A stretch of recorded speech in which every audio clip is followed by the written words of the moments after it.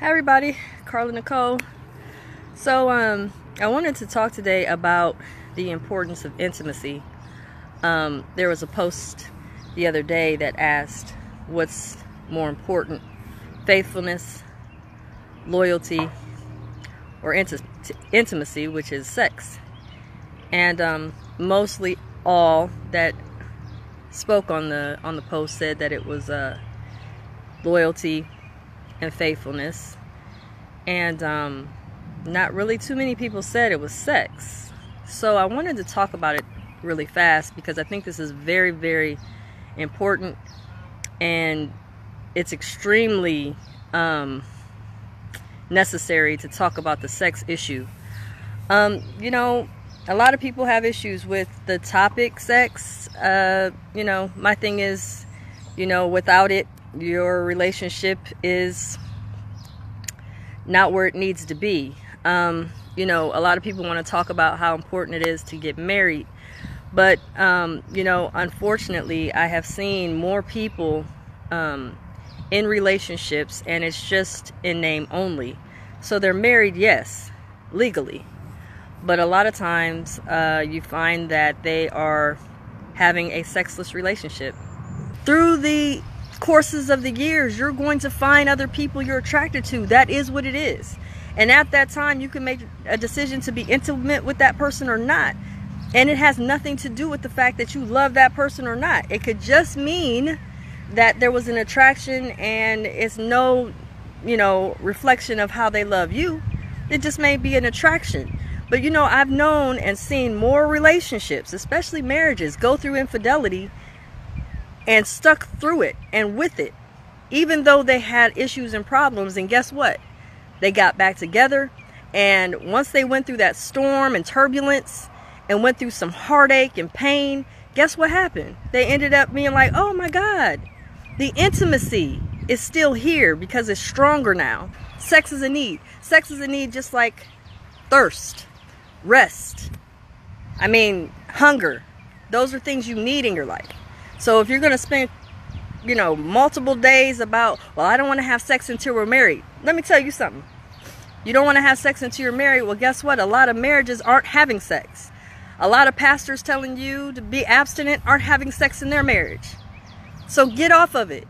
Quit talking about intimate sex as the only way to be with somebody. Understand, sex is what it is. It's a human need. But the problem is we have so many issues on sex. Well, if he sleeps with someone else, I got a problem. Or she's with somebody else, I got a problem. Well, then what's the love really? Because there's going to be a lot of times your person that you're with disappoints you. Well, are you so caught up in I can't have sex unless I'm married that you are being abstinent because you believe that that's the only way you can have sex? Then you're really shortchanging yourself. And don't take me to be Miss Ungodly. Hey, I'm a very spiritual woman. But at the end of the day, sex is a need. And if we continue to be on this platform of, oh, I gotta not be sexual, I gotta not be sexual, you guys are taking your what is a human need to an extreme. But when you are in a relationship and you want to have a long term with that person, you are going to go through some challenges. You are going to go through him being attracted and you being attracted to other people. That's just the reality. Does that mean he's disposable? Does that mean she's disposable because of some kind of, interaction she had with someone else or he had with someone else? That's silly. When you had 10 years, I'm seeing people that were together for 10, 20 years and leaving. What is going on? And I said it before, a lot of us are spending too much time about, well, he had sex with someone else or whatever. Detach from it. 30 days. You find out your dude is cheating, okay. 30 days. And I'm talking about 30 days and doing nothing. You can't move. You can't make a decision for 30 days. Why? Because in 30 days, it may not be as impactful as it was day one.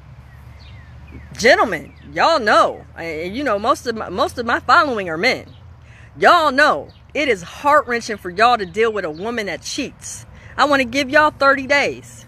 But if someone is seeking intimacy with someone else, 9 times out of 10, it's because something is lacking in the relationship somewhere. It doesn't necessarily mean it can't be repairable. Just because you're in a boat and you got a pinhole, you don't try to fix that pinhole. You just gonna let that stuff just fill up to where you sinking? No, you're gonna try to figure out what's the resolve. Well, how can we get this to, to work? How can we figure out how we can repair this? But so many people think relationships are disposable, and that's not why. This is why marriages look like this. This is why marriages are not staying together. Because if our partner or our lover disappoints us, we have to say, you know what? I'm done. I'm throwing you away like a throwaway pop can. That's not fair. That's not fair. And we all make mistakes. And ladies, just because you are faithful doesn't mean you're an angel. I said that before. Just because you're faithful doesn't mean you're an angel. There may be some things you're doing that is causing a discord between you and your mate. You could be nagging him. You can maybe not, really get connected with him. You can take him for granted. And those things you can't see. If that's how he feels, then he can begin to make decisions here that, you know what, this woman over here, I go to her crib and she's giving me all kinds of, appreciation, but when I go home, my woman is all she's doing is arguing with me. All she's doing is complaining. All she's doing is, telling me what I'm not good at. She don't even want to have sex with me because she'd rather sleep. I talked about this stuff. I've talked about this stuff. Can you have sex? Yes. Can you have sex unmarried? Yes. Does that make it wrong? No. Can you be reckless with sex? Yes. Does that make it bad? Yes. My thing is you have to have some type of spirituality. Let me tell you something. If you don't want to hear nothing else, God made sex. Hey, I'm just keeping it 100. God made sex. And if we don't understand that, then I don't know what to tell you. Man made marriage. So, hey, y'all might be mad at me, but I just have to keep it 100. God made sex. And it's not just for procreation either. Because if that's the case, sex would stop after we have children. God created sex. We can be mad all we want. You can be mad at me for saying it. Hey, I don't care. At the end of the day, I'm telling you what it is. You can have sex unmarried. You just don't want to be reckless with sex. Let's keep that 100. Don't be reckless out here sleeping with everybody. Hey, he looked at me cute, this and that. Don't be promiscuous. That's not healthy for you or the guy or the men that you're with. Don't be promiscuous. That's not okay either. But understand, there are health benefits. And if you don't believe me, look at the elderly women and the elderly men that are practicing abstinence, and their gait is off. They're not healthy. They're bitter. You're just looking like, why are you so bitter against men? Like, what's the problem? Men ain't this, men ain't that. You're looking like, I can't be her. Because when I get 60, I can't be that. And most of y'all ladies that are beautiful, youthful, and you continue to stop having sex for whatever your personal reasons are, hey, that's your prerogative. But I'm telling you, it's healthy for you. And if you can find someone, and I'm not saying you got to run down the aisle, because just because you run down the aisle with a man don't mean he's going to be best for you. Trust me. Trust me. I have been in this game a long time, and I have been married twice. Was I married? Yes. Was I not happy? There were times I was, there was times I'm not. So at the end of the day, I'm just telling you, it's very important to understand that intimacy is definitely key, but be very careful with what you do with your sex. You cannot be reckless. If you're reckless with it, then it's going to cost you. But if you're responsible and mindful of the person you care about, there's nothing wrong with that. And I'm just trying to get women to see, you're going to wait on that ring for years, because some men don't want to get married. They don't. Because they don't want the obligation, ladies. They don't want to take all that on. They don't. But if they want to love you, take care of you, and be with you, then, what's wrong with that? I'm just saying. Well, I hope you guys really appreciate this video. Share it, please, because somebody needs to hear this.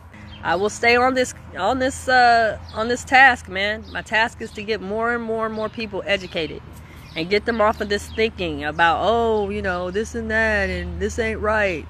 I want us to get better here, because health is number one, and it is a need. And if you learn quickly and understand that it's not just about the fact that, you know, someone is caring or whatever, it's definitely about understanding there's health benefits, there's connection, and even if you're angry, it relieves you from stress, all those things. Don't take my word for it. I want you, everybody that wants to disagree with me, that's fine, but I want you to go out and do your research. Go and look up what's the benefits of sex. And once you find that out, you will understand why I said that God created it. All right?